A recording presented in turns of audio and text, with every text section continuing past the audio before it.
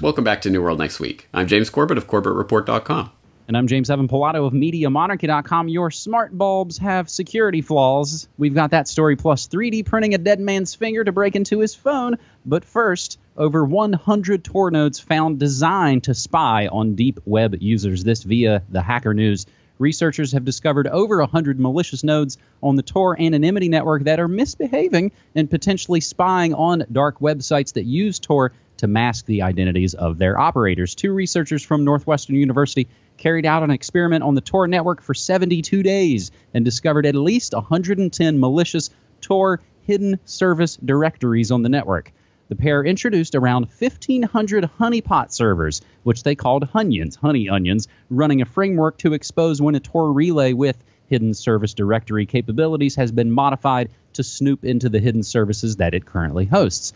After the experiment, conducted between February 12th and April 24th of this year, the researchers gathered and analyzed all the data, revealing they identified at least 110 malicious hidden service directories, most of them located, I thought it was going to be all Russia and China, US, Germany, France, UK, and the Netherlands. The paper, titled Hunions, Toward Detection and Identification of Misbehaving Tor Hidden Service Directories, describes the researchers' work in detail and is going to be presented next week at the 24th Annual DEF CON Security Conference. James, I think in keeping with our name in almost 7 years of New World Next Week, I think this episode brings things all very much coming to the future, and it's now. The future or the past? I mean, this is a story that's not exactly breaking, shocking news to people who have been following security issues for over the years. And I'll just throw in a few links. There was an article last year, can you trust Tor's exit nodes on nakedsecurity.sophos.com? The answer, unsurprisingly, is no.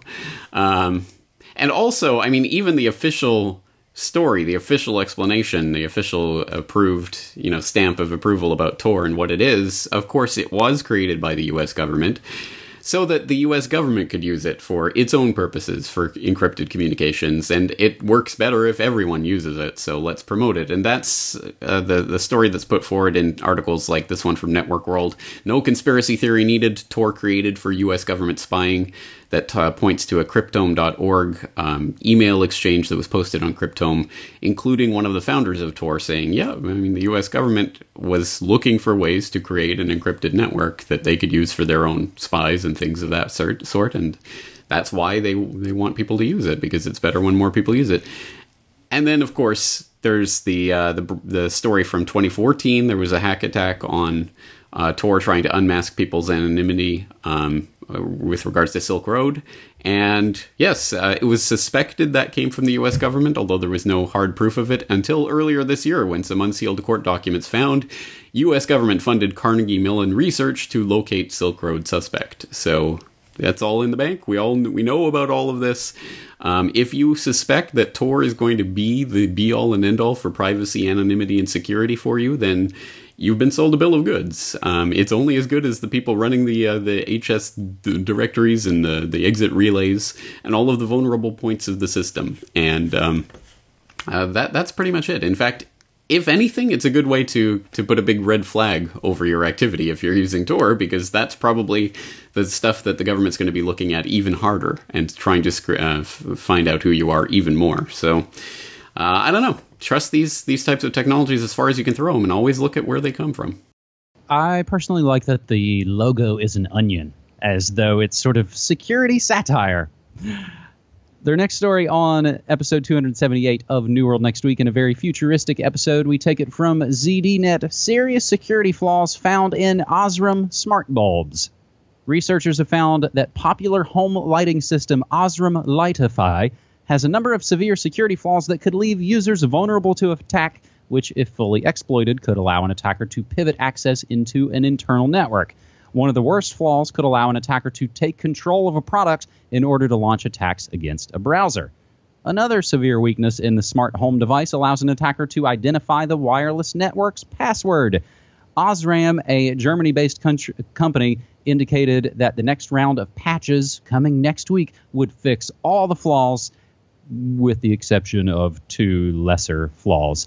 Such a strange story. And again, James, I like the way that over these years we've been able to sort of lay out the future as it's coming. What a mundane thing to bring so much potential trouble into your home. Oh, I got in through your smart light bulb, and now I completely control your whole smart grid. Feels kind of dumb. James? Quote, "Is Byron in for a rude awakening? There is already an organization, a human one, known as Phoebus, the international light bulb cartel, headquartered in Switzerland, run pretty much by international GE, Osram, and Associated Electrical Industries of Britain, which are in turn owned 100%, 29%, and 46%, respectively, by the General Electric Company in America. Phoebus fixes the prices and determines the operational lives of all the bulbs in the world, from Brazil to Japan to Holland, although Philips in Holland is the mad dog of the cartel, apt at any time to cut loose and sow disaster through the great combination. Given this state of general repression, there seems no place for a newborn baby bulb to start, but at the bottom. But Phoebus doesn't know yet that Byron is immortal." End quote. That, of course, from Thomas Pynchon's Gravity's Rainbow, which has this bizarre 10-page digression about a sentient talking light bulb that is being hunted down by the Phoebus cartel because it is immortal. And I vividly remember reading this book, and it's a weird book in so many ways, but I remember reading that book and seeing that passage about Byron the Bulb and thinking, this is the craziest, most, like, what was he smoking to come up with this? And yet, here we are with these smart bulbs that are in everyone's homes, literally spying on all of your activities in the home that are now vulnerable points of attack for hackers that are going to take over your house through your light bulb. We are living in Gravity's Rainbow level craziness, and it is becoming reality. So, I don't know. I'll just direct people over to, I've got a section on this Byron the Bulb that people can go read through, and the light bulb conspiracy that Pynchon documents in Gravity's Rainbow that was 100% true. The Phoebus cartel, all of that, absolutely 100% true facts. And it's getting even worse, because now it's not just a cartel for planned obsolescence. It's a cartel that literally has the keys to your home in the key sense. And that's crazy. Anyway, side note, might be a good candidate for FLNWO. I don't know if I'll subject people to Gravity's Rainbow. It's a really big book, but The Crying of Lot 49 would be right up FLNWO's alley. We'll put that as a sidebar, as a deprogramming note, James. Thomas Pynchon, of course, it's also worth noting, Simpsons guest star. We'll include all of these notes, again, everything we say and play, always included down in the show notes, so you can click and follow and do more research for yourself. Never take our word for it. We just kind of pay attention and try and share the information. So, James, if you took us to strange Gravity's Rainbow areas, I think our third and final story this week will pretty much just cap it all off. Police 3D print murder victim's finger to unlock his phone. This via The Verge. Police in Michigan have a new tool for unlocking phones, 3D printing. Law enforcement officers approached a professor at Michigan State earlier this year to reproduce a murder victim's fingerprint from a pre-recorded scan. Once created, the 3D model would be used to create a false fingerprint, which could be used to unlock the phone. Because the investigation is ongoing, details are limited, and it's unclear whether the technique will even be successful. Still, it is similar to techniques researchers have used in the past to recreate working fingerprint molds from scanned images, often in coordination with law enforcement. This, however, might be the first confirmed case of police using the technique to unlock a phone in an active investigation. Can we add in, before we even get into this, James, they're related? Hey, but, Snowden made the new contraption to fit over your iPhone as well. So the phone wars are definitely on, and this reminds me of, I can't think of it. I tried to even look for an image earlier. There's some sci-fi movie, I'm sure, where Arnold Schwarzenegger has somebody's hand that's been chopped off, and he uses it to get the fingerprints to open the door and save the world or whatever. So again, sci-fi is now. Was that Total Recall or a different one? I don't know. But yeah, I know what you're talking about. And yeah, here's the underlying point of this. If some hacker steals your password, you change your password. If some hacker steals your fingerprints, what do you do exactly? This is one of the very key underlying problems with the idea of biometric security, let alone how creepy and Orwellian and all of this is and where it's going, where you're going to have to scan your fingerprint to get on the internet and all of that kind of stuff that's coming down the line. But just from a security perspective, just from an operational perspective, if someone manages to duplicate your fingerprint or iris scan or whatever it is, then what do you do about that? Do you go about changing your fingerprint somehow? No, of course you can't do that. Once it's compromised forever.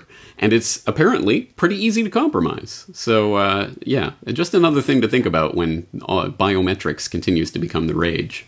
Well, James, it might be coming even sooner than you think. As we wrap up this episode 278 of New World Next Week, a couple of quick headlines we're looking at using hashtag New World Next Week. And again, a lot of these headlines, if not all of these headlines, have been crowdsourced. They've been submitted by you. Shinzo Abe fires up the printing presses to further inflate an artificial economy as Japan plans a stimulus package of more than 28 trillion yen.